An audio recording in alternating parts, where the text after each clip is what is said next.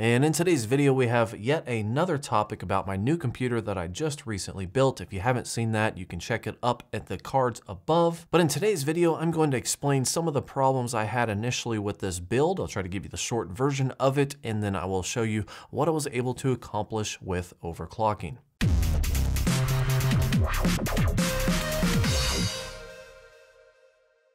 Okay, first things first, I did run into some issues that were my fault, but I also ran into an issue that was not my fault, and let me explain that a little bit. So when I originally built my computer, I did it on a Sunday. I finished up and I immediately wanted to jump in and edit the video and get everything uploaded to YouTube as fast as possible because I was really excited to get the video uploaded and kind of share what I did. So long story short on that front, I ran out of time. And to get the computer up and running, I just used the old Windows installation that I had from my X99 build into the new X299 build. And I thought that would hold me over for another week, at least until the next weekend. And yes, I know, installing Windows 10 is a very quick thing. It's very easy to do, but in order for me to install Windows 10 and get everything set up the way that I like it, all of my programs, everything set up exactly how I like everything, it's just, it takes a little bit of time. So I put it off, and I was technically able to get Adobe to edit the video and encode it without, well, I did have some problems. Pretty much I used the easy tuning built into the Asus motherboard I have, the Rampage 6, and I overclocked it, and then I was like, okay, cool, let's get this video edited. And while I was doing that, I did randomly get hit with, blue screens of death. So that was kind of aggravating. So in order to fix that temporarily, because again, I was trying to wait until the next weekend to reprogram, I just went in and I disabled all of the overclocking that I did, and I edited the video without anything fancy, with no overclocking, no nothing, just to get the video edited, rendered, and uploaded. But man, I was running into all kinds of problems. I was getting blue screens of death. I was having errors, and it was just a nightmare. So finally Tuesday night, I think it was a Tuesday night, I decided, whatever, even if I only get this halfway set up, I really need to reprogram. And yes, I know, this is totally my fault. I should have reprogrammed from the beginning. I was switching from X99 to X299, and it was not a smart move to try to finagle this operating system to work with the new chipset and then just hope, to the computer gods that I didn't run into any major issues. But technically, it probably should have worked okay if I didn't have so much stuff set up and configured on my computer, but that doesn't matter. Either way, I reprogrammed on Tuesday. And that actually fixed a lot of my problems, but then I went to edit a wedding video that I was working on, and with my wedding videos, I don't need it all the time, but when I do need it, I definitely need it. I needed to use the effect called Warp Stabilizer. And again, I don't use it a lot, but sometimes I really need just a little bit more stabilization to my shots when I'm editing these wedding videos. And I'll tell you what, it would analyze it, and then as soon as I went to stabilize, boom, blue screen of death, just every time. It sucked. So I Googled it, and I found that there's actually an issue with a lot of different motherboards with the X299 platform where Adobe would call too much voltage from the chip or from the motherboard, and it would just cause it to blue screen out. So I don't know if this is a bug with X299, but everyone seems to be pointing at Adobe at this point. So for me to fix it, to stay up and running, to finish my wedding video, the best way I could do it was to disable Turbo Boost. Pretty much what it was doing was that the Turbo Boost, it would kick in more voltage, it would request too much voltage, and then it would just crash out. So you disable Turbo Boost, there's no more of those voltage calls, and then it was not crashing. So it was more or less stable, albeit running slowly. So fast forward to today, a week or two later, and I finally decided to tackle this issue completely. So in today's video, I want to show you what my system was running like with no turbo boost and no overclocking, then what my system ran like with turbo boost but still no overclocking. Bear in mind, set up this way, it would not run Adobe.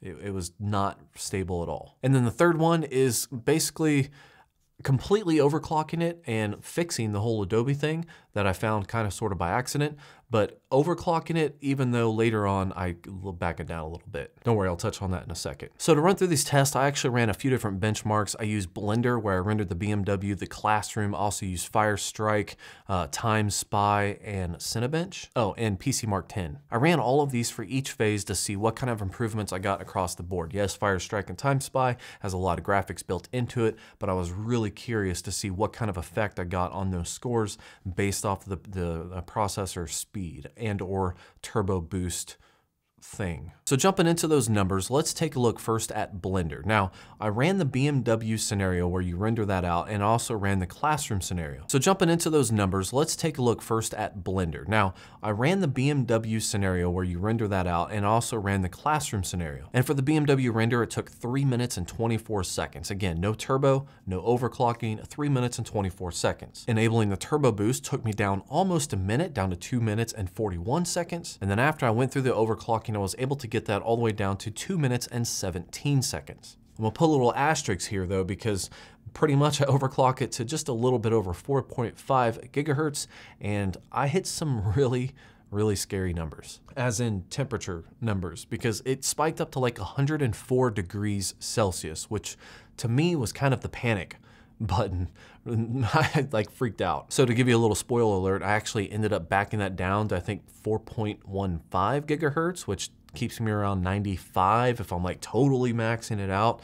But either way, this is something that I need to figure out. And I don't know if I want to delit it or if I just want to go full blown water cooling. I feel like I'd probably get more bang for my buck if I deleted it, but I've never actually done that. And honestly, that terrifies me because I don't want to throw away a $1,200 CPU just because I have no idea what I'm doing. So yeah. But anyways, moving on to the classroom render with Blender.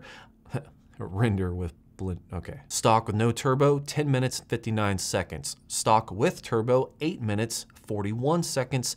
And then turbo with the overclock, 7 minutes and 37 seconds. Definitely a huge improvement going all the way to 7 minutes and 37 seconds from almost 11 minutes. That's a huge deal. And a lot of that was turbo. I'm telling you, turbo is, I mean, it's definitely needed. Now moving on, let's look at TimeSpy. Now TimeSpy and Firestrike, they both definitely utilize the GPU and test what your computer can do graphic-wise, in which I have a 1080 Ti. But again, I was definitely curious to see what kind of, effects overclocking would have on these numbers either way. So with TimeSpy, stock, no turbo, we're looking at 4630. You enable the turbo, you get 4702, and when I overclocked it, I got 4734. And Firestrike was actually pretty crazy because it was basically the same thing for every single one.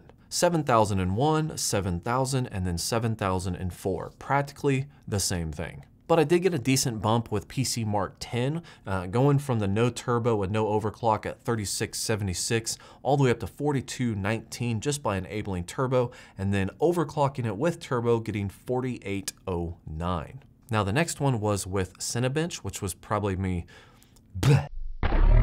Now my next test was with Cinebench, and this was probably the more exciting one for me because it just tests raw CPU, and I had numbers from my old X99 system that I could compare it to. And basically with the X99, with the overclocking, the best I was able to get was 1670. And even with gimping my 7940X with no turbo boost and running at stock clock, I was still able to get 2219. And as soon as I enabled turbo boost, it took me all the way up to 2671, giving me a solid 1,000-point gain over my X99 system. But that was running at stock, so once I overclocked it, kept the turbo on, I was able to get the score as high as 3,110. Not quite doubling my 5960X, but it was still pretty close. So I know that was a lot of information, but the gist of the story is that turbo boost is pretty much magic, and if you can't run it for whatever reason, like in my situation with Adobe, it really sucks. But being capable of enabling turbo and also being able to overclock your computer is a great way to get extra performance. I know, it's surprising. Try not to be too surprised, but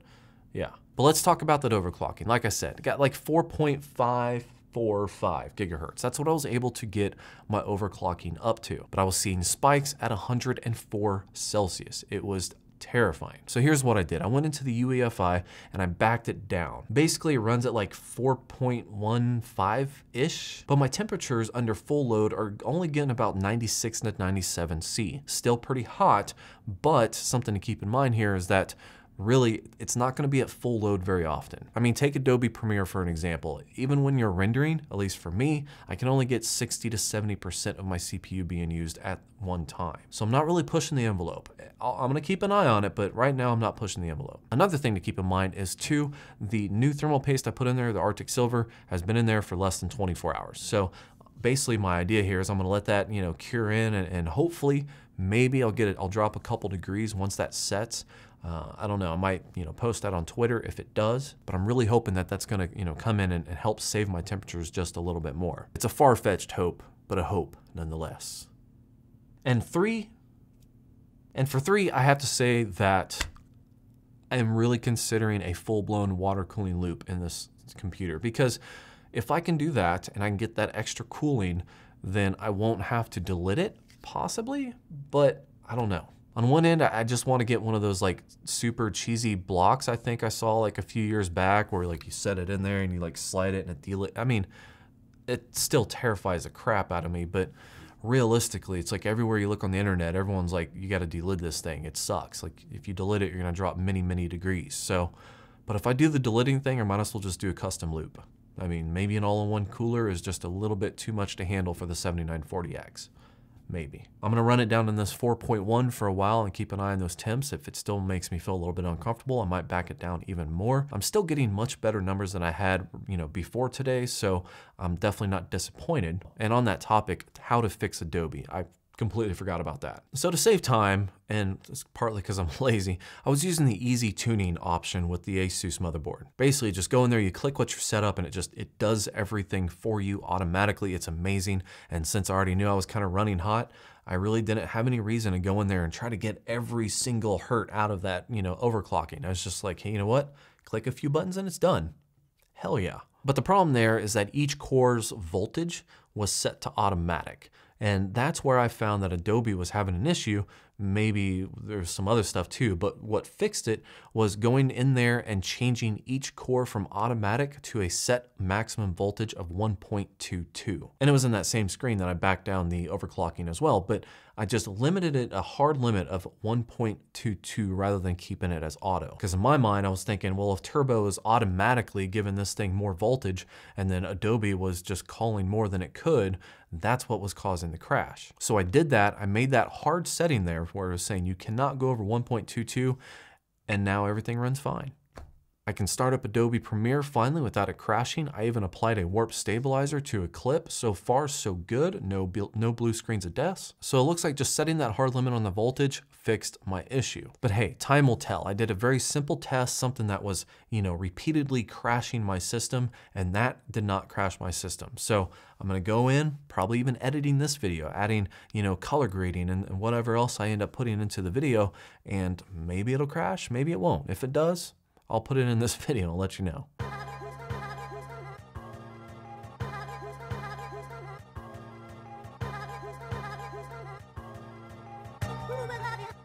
So that's where I'm at today. I'm running about 4.1 to 4.2 gigahertz. I get pretty high on my temps, up in the 97s. A little bit concerned about it. I'm really hoping that the Arctic Silver thermal paste will make that thing go down after that 12-day curing time. I really doubt it will. So during that time, I'm probably just going to be considering, one, how complicated and or how risky and or do I want to void my warranty? Is it to delid the processor, which I really just don't see me doing? Or two, just, going online and building a custom loop. I don't want to do that, but I might have to. Maybe. Or I can just bring it down. I mean, can't get greedy with the gigahertz.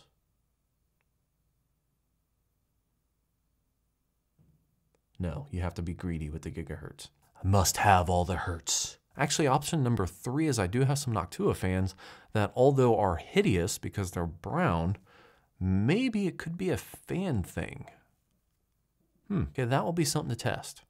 Maybe the default Corsair fans just don't push as much. I'm gonna have to Google that. I'm gonna Google that. But anyways, guys, if you have any questions or comments or suggestions, please leave them down below. This is a journey for me. I don't get new computers very often, so this is all fun and exciting, but also a little frustrating when everything doesn't work out when you want it to. So yeah. But if there's anything in this video that you think you have a resolution for, let me know down below, because I'm up for anything right now to get this under control. So like and subscribe below and have yourself a good evening or good morning.